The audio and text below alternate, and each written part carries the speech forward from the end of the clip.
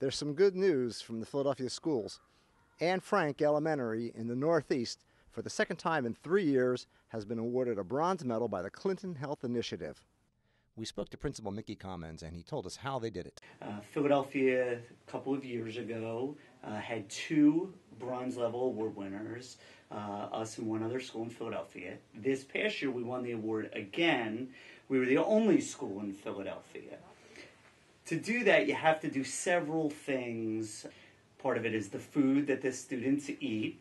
So we have a new policy here at Anne Frank where if parents would like to celebrate their children's birthday, then they have to send in a healthy snack. And we gave all the parents a list of those type of options like pretzels or snack food with yogurt. You also have to, of course, exercise, because exercise is a major component in keeping everyone healthy. What studies have shown is when you exercise, it also stimulates the brain.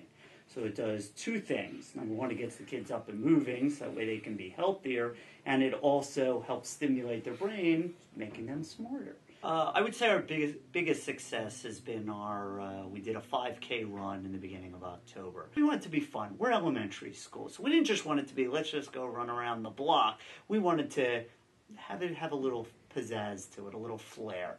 So we did a little research and we found out that there are color runs or tie-dye dashes where you get powder, the kids get dirty.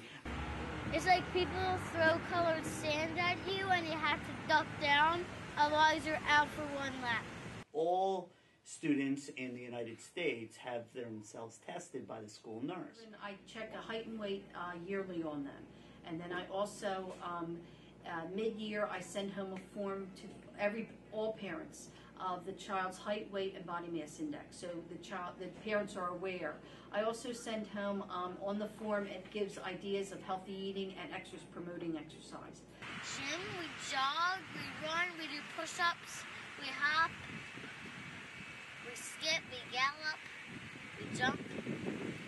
Well, we just said jump. I do push-ups and I run and I ride my bike. I usually eat like snacks 4 times a day, but mostly eat healthy foods. I feel like I have energy after I exercise. And our kids, the smile on their faces, that's what it was about. If they could enjoy themselves doing something hard, it was not easy, it was hard. If they could enjoy themselves doing something like that, a lot of the students have told me, I didn't wash my shirt. I want to keep it. That's going to be my souvenir from that day. So just those kind of stories just make it successful. For Section 2, Group 7, in Northeast Philadelphia, this is Jerry Senker at the healthiest school in the city,